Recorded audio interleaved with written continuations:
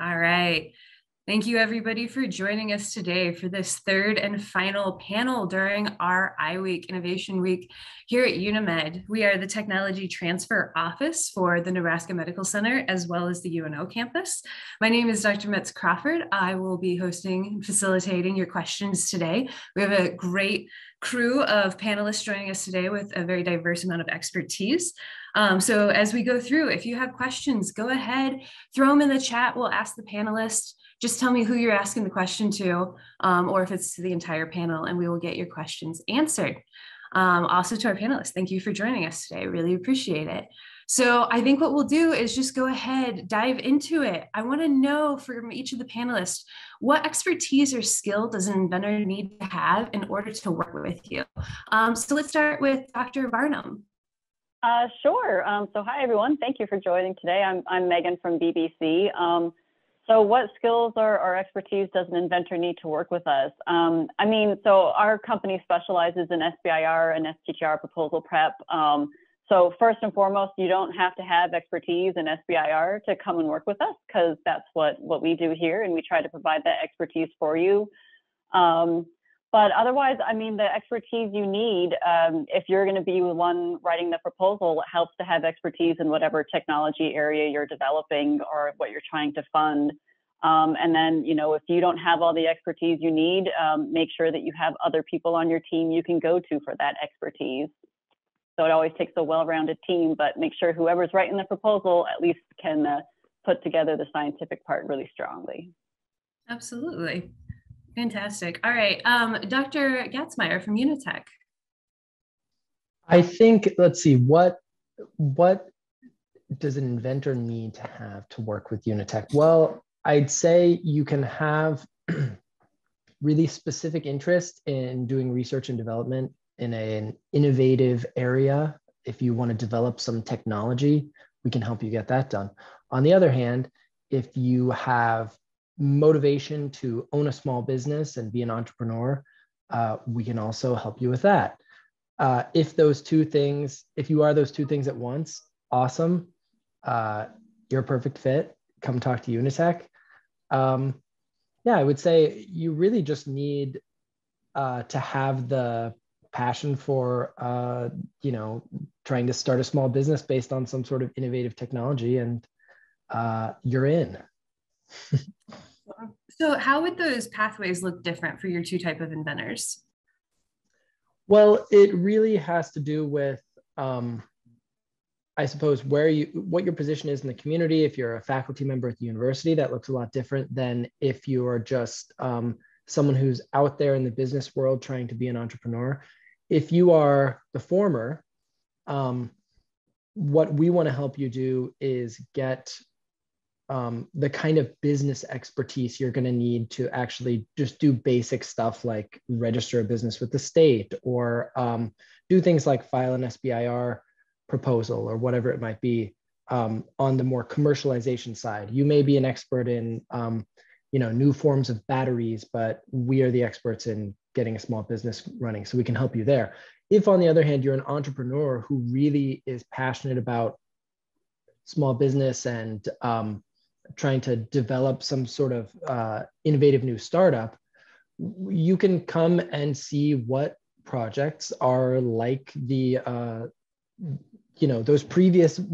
first ones where we have sort of an inventor who's got some sort of technology, who's maybe invested in the research and not so much in the business side of things.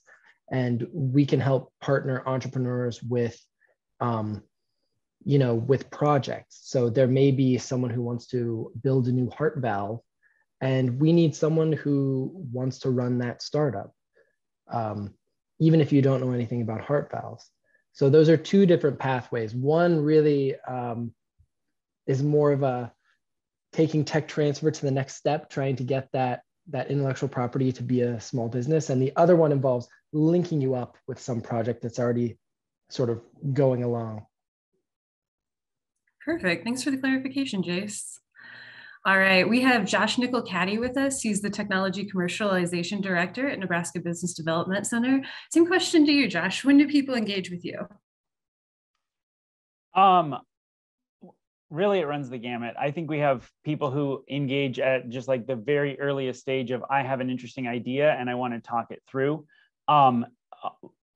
to someone who's, got a minimum viable product or a working prototype, and they are, again, curious about like what their next steps are. So we have technology readiness levels of various types. And so our office really focuses on then the commercialization piece of that, to what Jace mentioned there as well, is just kind of talking through what's the market research, maybe conducting some customer discovery or some interviews there to just try and figure out where do we go from here. In some cases that will require more laboratory research, and so there are funding mechanisms for that and talking through those options there. Or is it kind of spinning it out, forming a startup, or partnering with someone to do that, to found a business and try and get it more into the marketplace. So really, it takes all kinds. I mean, like, it's really what the goals of that individual researcher are, and what kind of fits with the technology that you're working with. Maybe there isn't a ton of commercial potential, but it's still an interesting concept. That doesn't mean you wouldn't want to fund it or pursue it anymore. It just means that it's going to be a little bit more niche, and that's going to be a different set of action items than one that has this huge upside, scalable potential, I guess. And I guess the other part I wanted to add here as well, I know there are a lot of researchers on the line here, but industry experience, kind of knowledge of the marketplace that you seek to enter, the applicability of that research is also really important. So I think having that science piece there, finding a co-founder or something that has industry knowledge. Obviously, if you're, especially in the life sciences, you have, I'm sure, tons of knowledge about the industry that you're working in as well, healthcare and the medical field and things. So in that way, it's a really excellent opportunity, this one, to speak here, because you do have a lot of people who kind of know the industry and know kind of the paths for commercialization. Where does this idea go to enter the marketplace? But I think that industry knowledge is paramount to making sure that these ideas are have the longest legs possible. That these projects can have funding beyond the grants or whatever that kind of get them started. Excellent. So what would you say to an inventor who comes in with an idea but really doesn't know the industry space? And if you would like to defer to Joy, I know Joy would have a few things to say on the topic. I'm deferring to Joy, actually. So okay. Thanks. So Joy is our entrepreneurship program manager at NUTech Ventures. Go ahead and kick it over to you, Joy. What do you think? Thanks, AJ. Yes, for those who don't know, NUTech Ventures is basically the sister office to AJ's office, but we're located on the Lincoln campus. And so we serve researchers at UNL and UNK. So people who want to disclose an invention on those campuses can come to NUTech rather than UNeMed. But we do also have some services that are open a little more broadly, which is why AJ invited me today. And one of those, which I'm guessing maybe Josh would like me to mention, is we do some customer discovery training. And so I think if you were lacking in a little bit of that industry knowledge, you could come and do a program called Nebraska Introduction to Customer Discovery. And that's a free 6-week program that we offer a couple times throughout the year. And it's open to anyone in the university system.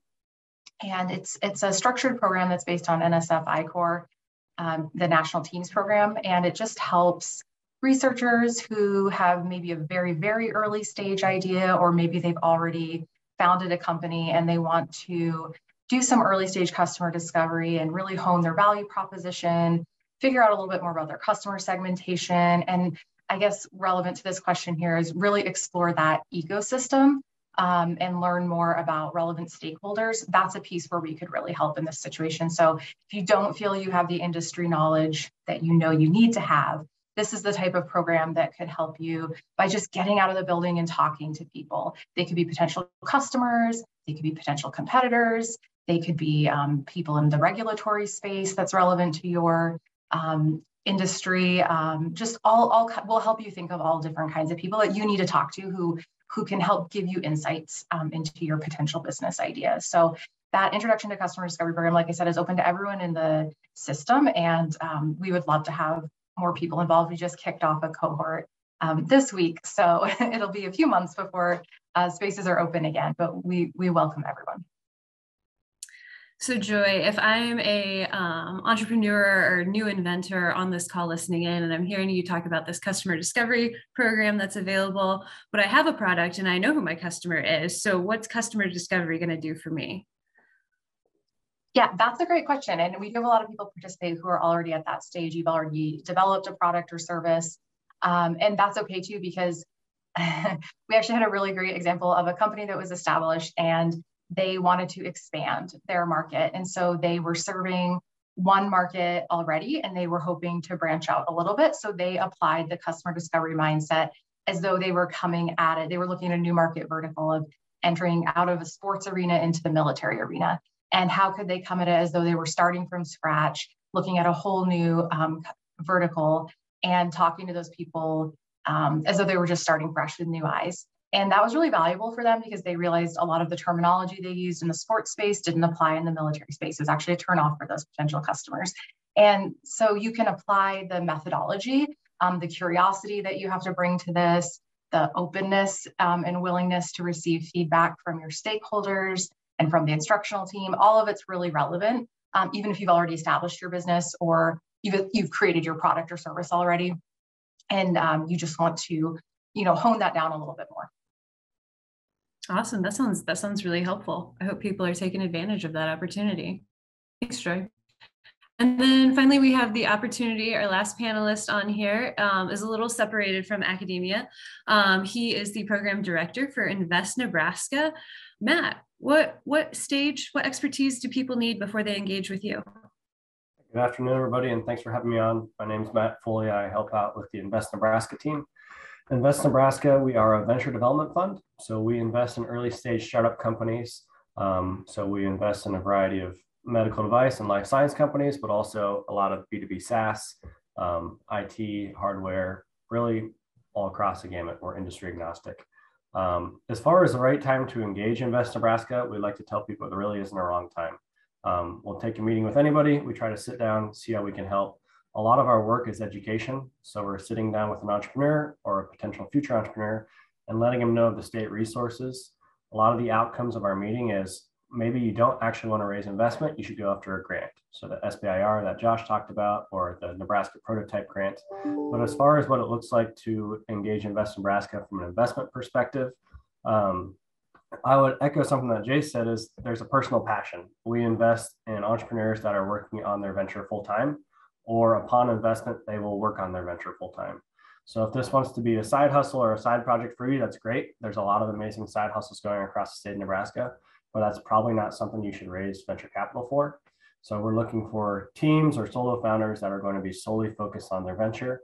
And as far as this conversation, something that around technology or proprietary technology, it doesn't necessarily have to be patented, but there needs to be some sort of defensible moat that can separate it from the market. Perfect. That segues me into exactly my next question. I want the panelists, if you could describe kind of a typical project that you would work with and what the deliverables then at the end of that project would look like for somebody. Megan, I think it's a little intuitive what your deliverable is, but if you want to talk about that, that'd be great. Sure. So we work with a lot of people who are, new entrepreneurs or early stage startups who've never applied for SBIR funding before. And we've also worked with people who have gotten SBIR funding, but maybe they're going to a new agency that they're not familiar with, or, maybe they're going for their first phase 2. So our typical project really runs the gamut. And we work with all, we help prepare proposals for all 11 agencies that have an SBIR program for a variety of different technology areas. So each project is a little bit different, but the process is generally the same. You come in and you have an initial conversation with BBC, and we kind of help you assess where you are. What do you need to be competitive in your proposal? What are you missing? What are some things you need to be thinking about? Is this something you have time to do? And then once we get past that, and when you start to work with us, you'll be paired one-on-one with a consultant who's going to kind of hold your hand and guide you through the SBIR proposal prep process. And we'll help you through everything from the registrations, the proposal prep, all the way to submission, help answer your questions, help you prepare your proposal in terms of providing templates or outlines for each component you have to prepare. We'll provide feedback on those proposals. So if you want to send us a draft of something, you can send it to your consultant and they're going to provide really thorough feedback on it, kind of looking at it through the reviewer's eyes, and kind of do an iterative feedback process until you feel you have something that's, you know, as competitive as you can make it. And the deliverables, yeah, I mean, at the end, our goal is to help you meet your deadline and getting your proposal in when you want it to get in. And if you don't get it funded that time, we're here to help you get it on a resubmission. So that's kind of our deliverables. You know, you start working with us and we're going to help you put together something that you're proud of. Excellent. So and I imagine it's a spectrum, but if I'm a first-time inventor and I've never really approached the SBIR or STTR space, what kind of timeline can I expect for this? Is this something I can start 3 months before a funding deadline, or it needs a year? Yeah, I mean, our recommendation is 3 months. Give yourself at least 3 months to put something together, because it really does take a lot of time and effort. And the 3 month timeline gives you enough time to address any weaknesses that you might have, you know, in your team or in your project proposal, you know, helping you put together your budget and getting all the materials for that. It takes a long time. And sometimes you don't see it until it's too late. So 3 months is a good starting point. We've seen people come in last minute and it's always a scramble and mad dash to the finish line. So try to give yourself a good runway there with 3 months at least. Good to know. Thank you, Megan. All right, Jace, I know UNeTec has a lot of deliverables. Hey, you know, we just do a lot of stuff. So it's not quite as focused on deliverables. You know, the deliverable is a startup that's out in the world selling its thing. Something has gone from bench to bedside. That's the deliverable. No, I want to emphasize what Megan said about giving yourself plenty of time, because I think people tend to look at the SBIR, STTR program and say, "Ooh, you know, great, money from the federal government, you know, right there for the taking." But it is quite a process, and it is complicated and takes quite a while. So give yourself lots of time, set some deadlines, and work with someone who knows the program already, who can answer questions, because otherwise you're going to have to wade through a lot of instructions. As far as what kind of projects UNeTec in general works with, UNeTec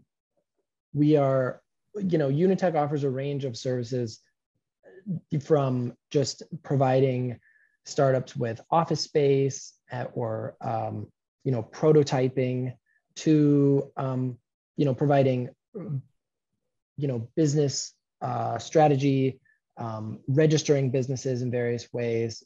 So there's a whole range of things that UNeTec as an entrepreneurial startup organization can offer, as well as an incubator. For me personally, as the innovation development strategist at UNeTec, that role basically means that I am helping researchers and entrepreneurs who are at the stage of needing funding to get their thing a little further developed. So if it's not at a stage quite yet where investors can say, if an investor looks at what you're working on and says, you know what, come back when you've got a working prototype, that's when you talk to me and I can help you get that funding to develop that, whether it comes from the university, the NIH, any number of, whether I can help you get into an accelerator. I'm working with some companies right now going through an accelerator out of the University of Missouri that, not only coaches,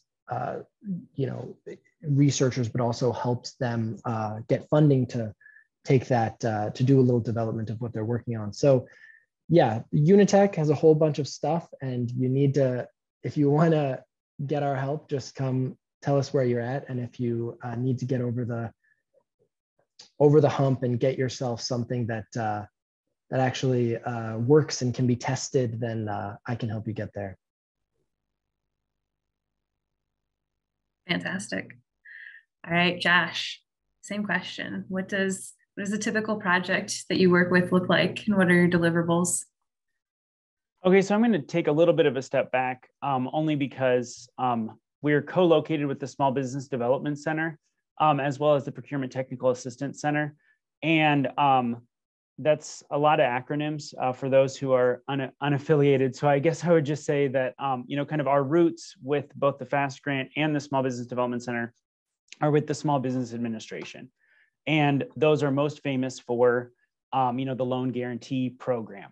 And what I really appreciate about kind of the Small Business Development Center, Nebraska Business Development Center concept is that there's a little bit of client advocacy on that piece. Is that like if you have a government agency whose job is to guarantee loans, the idea is that you need to move a lot of product. You need to move a lot of loans through the pipeline, right? And the idea with the small business is the client advocacy piece, the development center there to then say, maybe a loan's not appropriate in this case. And what are the other ways that we can help you, start small and scale up? Is there a way to bootstrap this? You don't need to start a restaurant straight from scratch with a huge capital improvements loan or whatever. Is there a way you can start a catering company, do that proof of concept, and then figure out that, oh, I need a location and it needs to be here. So that's kind of what I apply then to the fact that the FAST program, the innovation arm of the SBDC,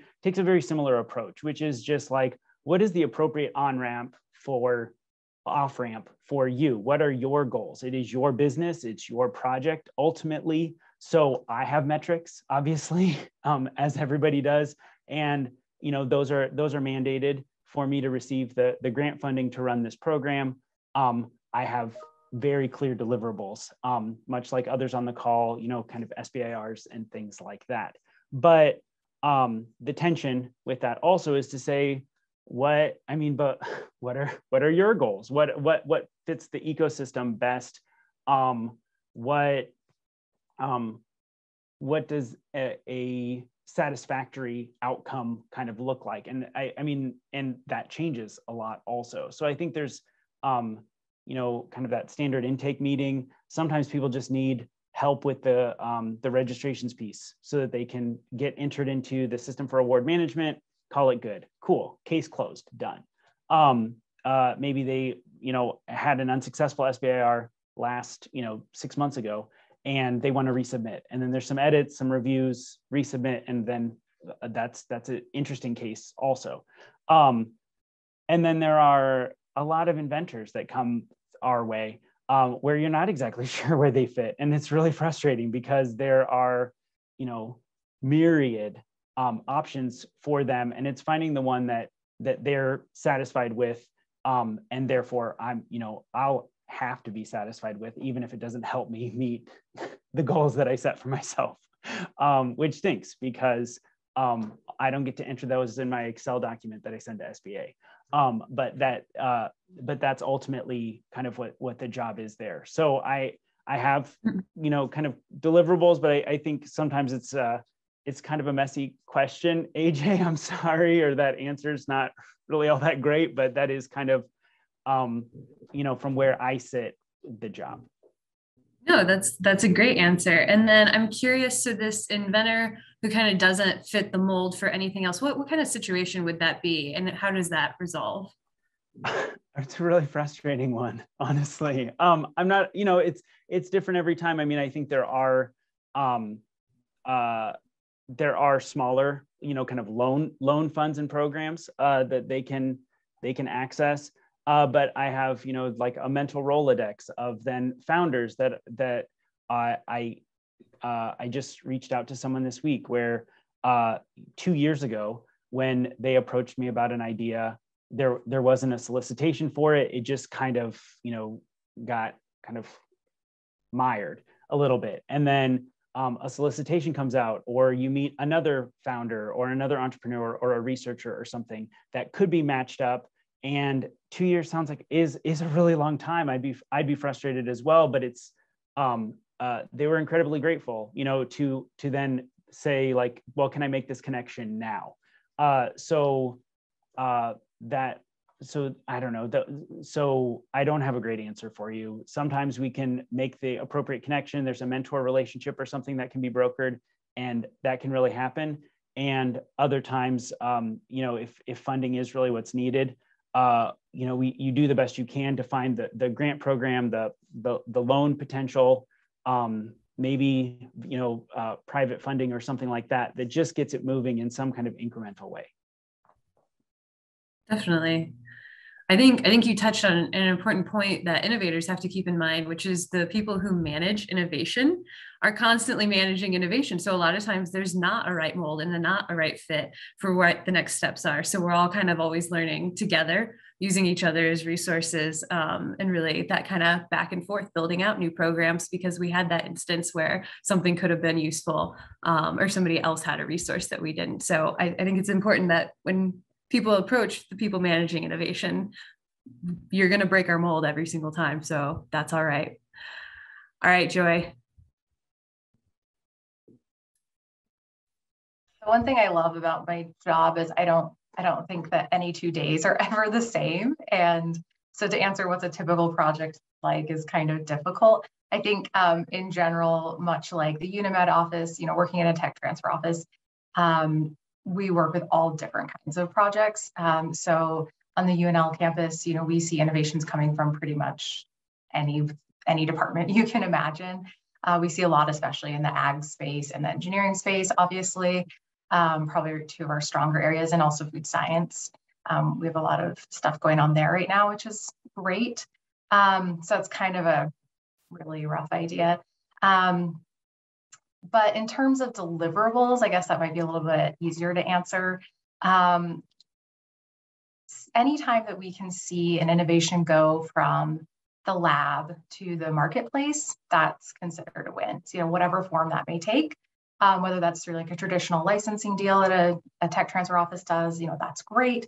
Or if we work with those campus researchers who want to start, their own company, that's the side of the house I'm working on the entrepreneurship side. And that's, for me, even more exciting. So deliverables, but though can also be a lot smaller things. So within the customer discovery program I talked about earlier, it can be seeing, the little baby steps of a team realizing that they had a wrong assumption and they talked to some potential customers, and then they pivoted and changed their idea to meet stakeholder needs. That's a win in my mind. And so the deliverable is that they took a step in a different direction and they saved themselves time and money and heartache and didn't build something that nobody wanted. So the deliverables are sometimes really big, but sometimes for me, just seeing progress that people make, that's a success in my eyes, even if it's not like a concrete deliverable. Oh, absolutely. Thank you for that. All right. As a reminder to the audience, let us know your questions. You can add any questions into the chat and we will get them answered. Back to Matt. I'm wondering, you've touched on it. I think just about every panelist has touched on it. How important is mentoring during a startup process, and how and where do people find these good fits? That's a great question. I mean, it goes a long ways. I think a lot of times the entrepreneurs that I'm most impressed with are the ones that are constantly looking for active advisors and people that can open doors for them, but there's no magic formula for that. The good news is in Nebraska, a lot of people are much more generous with their time. And this is kind of just true broadly speaking for the Midwest. Almost anyone that has at one point in their career been in the founder's shoes understands how tough it is to get going, and they're willing to give back. So that would be one area is looking for the repeat founders or people that previously started a company. And then secondly, I think understanding what are the interests and what are the specific wings or divisions of large corporations, and who are the advantage points or who are the point of contacts that might be willing to give an hour or two out of their day, and they can tell their boss and it's a win for their day. So there's a lot of big corporations, for example, in the ag or biotech industry, and they have front-facing venture arms and also new business and R&D units. And that's part of their job description, is go out, be a tech scout essentially, and understand what's on the cutting edge. So honestly, just doing some digging on LinkedIn, and you're much more likely to get a response on a cold message to one of those folks because it's part of their job description. Excellent. And what job titles, if people are hunting through LinkedIn, what are they looking for in these people? Yeah, so if a company has an actual venture arm, a lot of times it'll be head of new ventures or director of venture investing. Um, Really, honestly, anything around new venture R&D or startup. I mean, sometimes they have innovation managers. A lot of big companies have an innovation team. So they're actually going to be looking for folks like the people on this call. So at the very least, if it's not that person, they can probably put you in the right direction. That's really good to know. Appreciate it. All right, Megan, what have you found in mentorship and making connections? How do people find good mentor fits? Oh man, well that's always the tough thing, right? I mean, I absolutely agree with Matt said about people being friendly in the Midwest and wanting to help. I ran my first startup out of a Midwest state, and I was amazed at how willing to help people were, and it was amazing. But yeah, I mean that's always the challenge, is finding the people who have the time and the know-how to provide you that kind of help. I mean, networking is huge in this space. It's huge in any space, but here it's particularly helpful.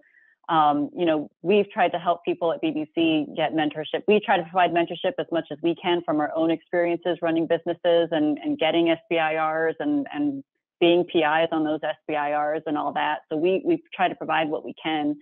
But if we don't have the expertise in-house, we try to link up with the tech transfer offices that we know and kind of put out some feelers in the Midwest and say, hey, we have someone who needs someone with expertise in a specific kind of cancer, or, they're trying to develop a medical device for this specific use. And we just try to put out some feelers to our tech transfer office contacts in the Midwest and say, hey, is there anyone who would be willing to help with this, or who can provide some time? And we try to have that entrepreneur who's coming to us for help kind of write a little paragraph on exactly, this is the expertise I need. This is the kind of, work I might need them to do, or kind of advice I'm going to need to have. And we put that out there to try to get that for them. Excellent. Excellent. All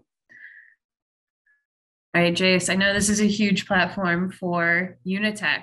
How are you matching these inventors with the expertise in the field in order to get these things off the ground? How are you doing this inventor and kind of CEO matching? Where are you finding them? That's a good question. There's no one answer there. And I think the best way to put it is just that UNeTec, we always say that UNeTec's goal is to be everywhere and nowhere, which is to say that we imagine ourselves as the hub that makes connections between all these disparate entities. If you come to UNeTec with a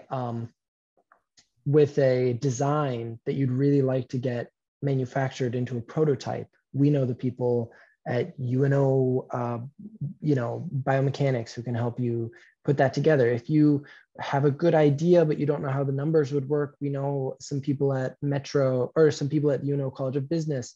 If you need to build a prototype, there's some people at Metro Community College. It's just, I feel like we like to think about ourselves as the connector between a lot of these people. And that includes mentors and people who can jump in on a project and help make sure that the people involved can kind of get some guidance from someone who might have some expertise. I think we think of ourselves as connectors in that way. And in particular, we actually have some programming aimed specifically not just at building some of these startup ideas, but also or educating on the basics of startups, but also building mentorship connections with our new Opportunity Core program that launches on Friday. So there are also opportunities like that. I probably should have mentioned that before.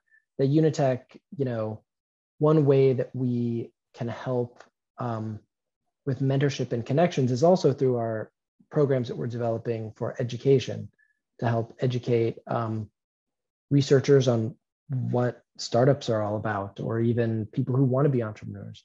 So that was kind of a scattered answer to the question, but I think Yeah, I feel like we want to be the person who knows everyone, and you come to us and we'll connect you with the person you need to know.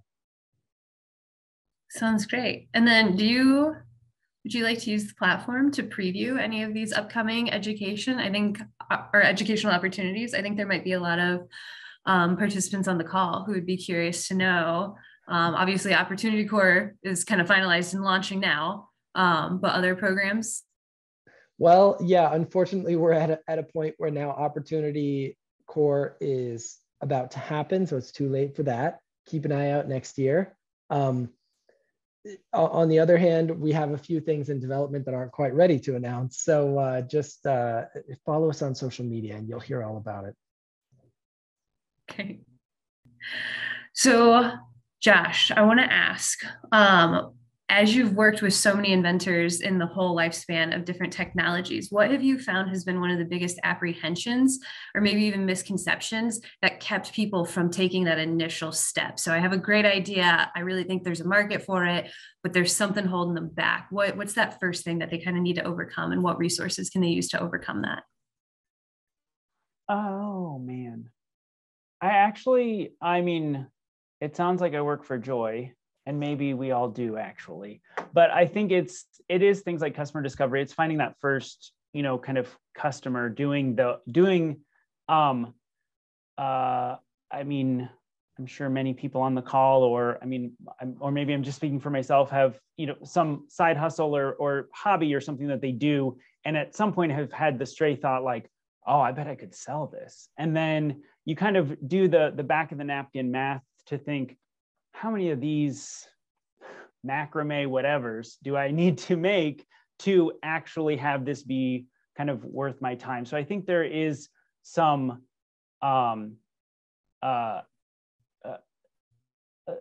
things that like our office could help you with, or others on the call could, to just kind of help you think through what does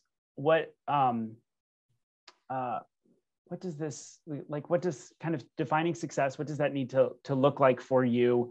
Does this remain a side hustle or a hobby, or could this become its own thing? And how do you do that? But, try and obtain that first customer and do those, kind of customer interviews and really figure that kind of thing out. I think that is the source of so many of the people I talk with's apprehension, is that it's really a cool idea objectively. I have a really hard time telling you that idea is bad, because I honestly don't know, because there are a whole bunch of things that I would say, no, I would never buy that, but I'm not the target customer for it.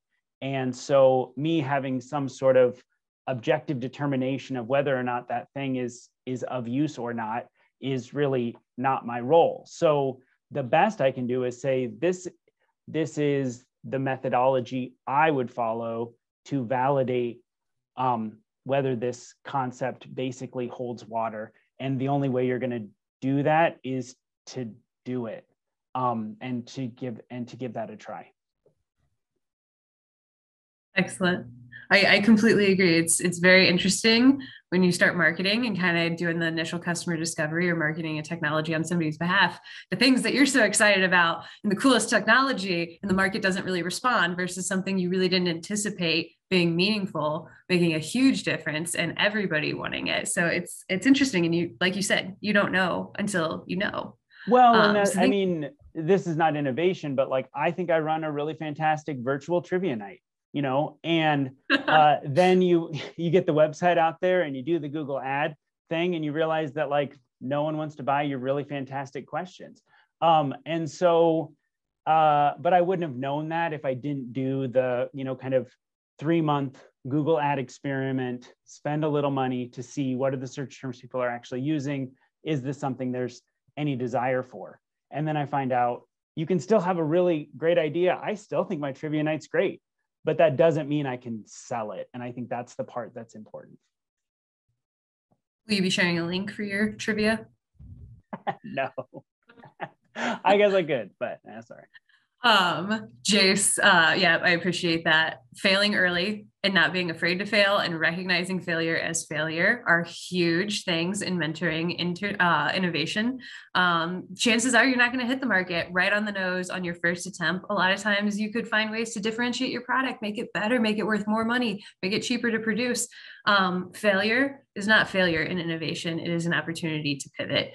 So thank you for pointing that out. Joy, would you like to add? Biggest apprehension you see new inventors coming in with?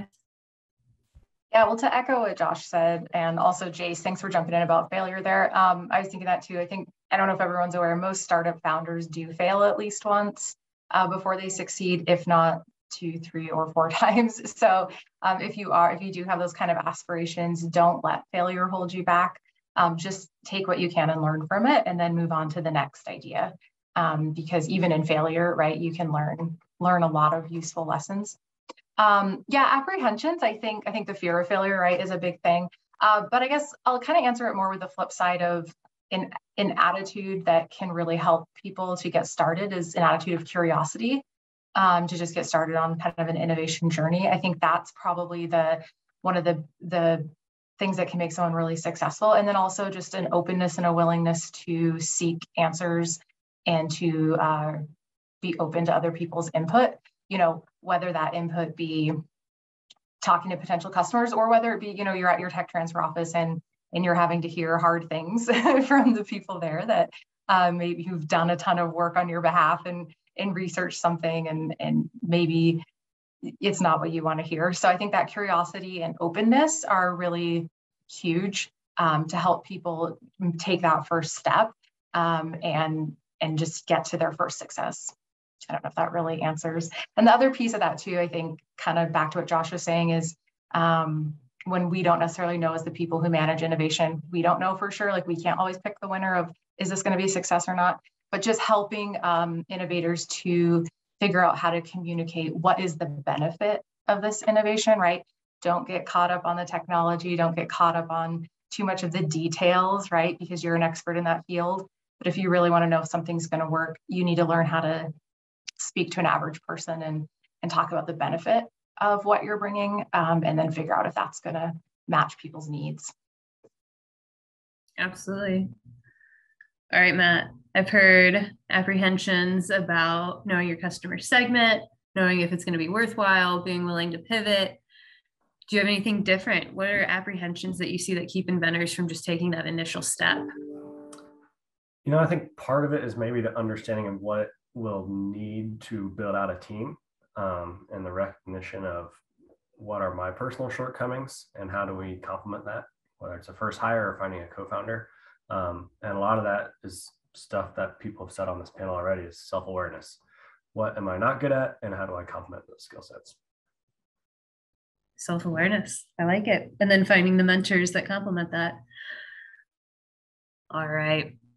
What did you anticipate? What would you like to share most with people? What's kind of in innovation, your soapbox, Megan, that you wish everybody knew before they started their innovation process? What I wish everyone knew. I mean, it's a hard process. It's a lot of work, but I mean, coming into it, having done your homework, having done your customer discovery, recognizing, again, we all talked about, the failure and everything, that there will be times when you're going to fail a little bit and you have to brush yourself off and go to the next thing. Certainly be prepared for that.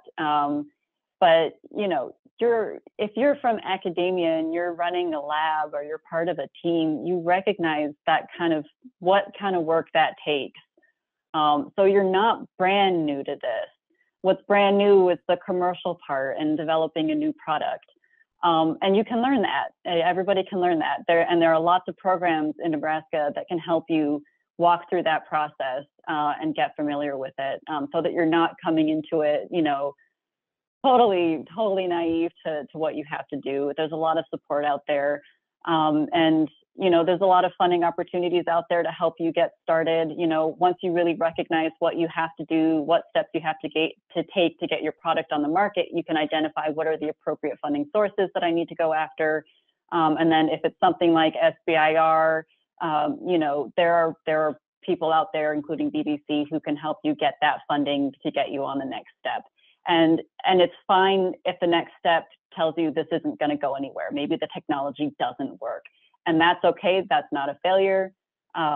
It's just, again, another opportunity to learn and maybe pivot and go somewhere else. So, and that's great. And all of those different failures and successes you have along the way are things you're going to use for your next startup, which will, have a higher likelihood of success because you're going to come in with more experience. So it's hard. It's a lot of work, but don't be afraid of it. Just do the work and the homework and research you have to do to prepare yourself as much as you can, and build up the team around you to support you and help be successful. Thanks. I do wonder, how often do you see that kind of serial inventor who gets off the ground or maybe fails on the way and then comes back and then comes back and comes back? Is this something that happens a lot in the ecosystem? Was that to me? Because it cut out at first. Okay. I'm okay. sorry. Well, yeah, it's okay. I mean, that happens a lot. Even if in one company, like SBIRs, you most often don't get your SBIR on the first try. You get it on the resubmission or on the next submission, We had a company that had to submit 4 times to NIH to get their first award. But when they did, it was a fast track for $4.5 million. So, persistence is really key in the startup world. Brushing yourself off and getting up and trying again. Persistence is really, really key. Excellent. Thank you. All right, Jace, what's your soapbox? What did you wish everybody understood about innovation before they took off? I think it depends where they are. Like, I would say that I would hope that every inventor, every researcher who's working on some sort of innovation that they're thinking about, oh, I could make a small business out of this, think before you get so invested in doing the research, advancing the field, learning this amazing thing. You're probably an academic and intellectual. You really want to find the answer. You want to do this work and figure out what the case is. However, the first question should be, do people want this? Do people need this? Because if they don't, stop. You're wasting your time. Unless this is part of your academic research that doesn't necessarily have to be commercially viable. But when it comes to commercial viability, it's not enough to just say, this would be cool, or if I make this, people be really into it, right? There is no, if you build it, they will come in this equation.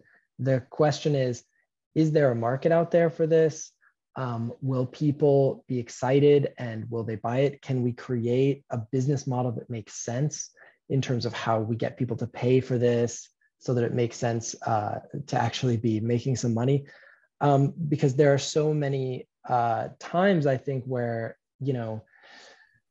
people come in with a really cool idea. We want to develop a new drug, or we want to build a new widget that helps people do something. And the question is really, is there a real medical need for this? Is this something that people will pay for? And if the question to those things are no, great, you just saved yourself, like I was saying in chat. If the question is no, that's fantastic. You just saved yourself so much time building something no one was going to care about.